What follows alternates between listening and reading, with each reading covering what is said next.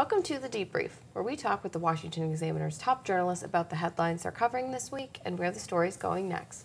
I'm Sarah Westwood, and I'm here today with Editor-in-Chief Hugo Gurdon.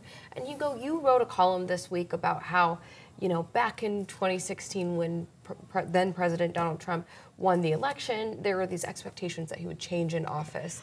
And now there's a discussion about whether he did, in fact, really change upon taking office. What do you think about that? No, I think that he absolutely did not. I think that was one of the myths that people sort of persuaded themselves with when he came to office. They thought that some of the rough edges and some of his bullying and vulgarity and things like that would go away. And none of those things changed.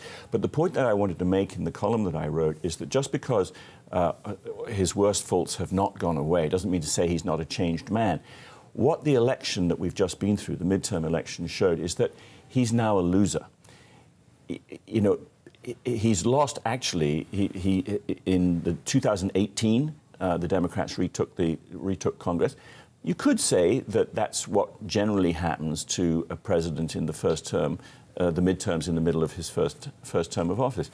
But then he lost in 2020, and now in 2022, the candidates that he endorsed underperformed the rest of the Republican Party, and the party as a whole underperformed largely because he is still a kind of cloud hanging over the party. So the point that I wanted to make is that, he is now very much a sort of devalued president. The value of his endorsement has fallen, as fast as a crypto exchange run by Sam Bankman-Fried.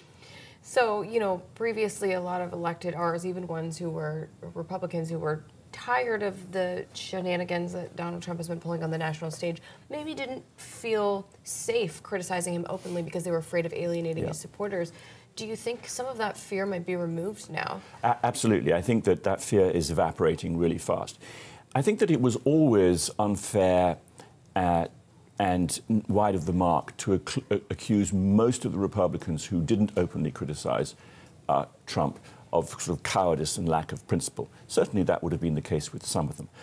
But for a lot of them, and certainly leaders up on Capitol Hill with whom I have spoken, it was a tactical and strategic decision.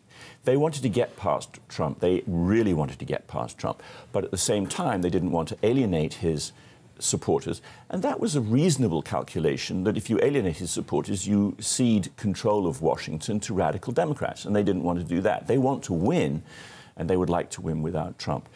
Now, the cost of crossing Trump and the value of his endorsement has radically changed after these elections, and both Republicans and his critics on the left are noticing that almost overnight the price of crossing Donald Trump has entirely changed, and that there are the real value, the thing that voters really want, is government that listens to their concerns, that focuses on the things that they're interested in, which is why really effective governors like DeSantis and DeWine and several others did so well when candidates endorsed by Trump absolutely failed. Is there a risk, though, that so many Republicans will recognize that the price of crossing Donald Trump has lowered so much that too many will jump into the race and sort of dilute that anti-Trump sentiment in the party and clear him a path?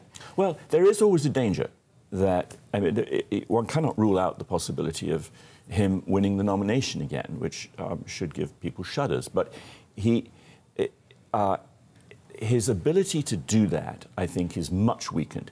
And it isn't just weakened by the fact that he did so badly, or his candidates did so badly, but then he came out with his big announcement of a run, which was so lackluster and so lacking in appeal that even Jeb Bush tweeted that it lacked energy. And he doesn't look like somebody who really wants to be doing this. He's got more than 2 years, or almost exactly 2 years, till the next election, and there's a sense of people being already tired of it. So, yes, there's a danger that many people could enter. He could still win, and that will be something that the Republican Party will obviously want to try and avoid, or at least a very substantial proportion of them will want to try and avoid. It's a danger which will hang over them until he's beaten. Well, Hugo, thank you so much for being here today. Thank you. You can get more writing from Hugo and the rest of the commentary team at washingtonexaminer.com.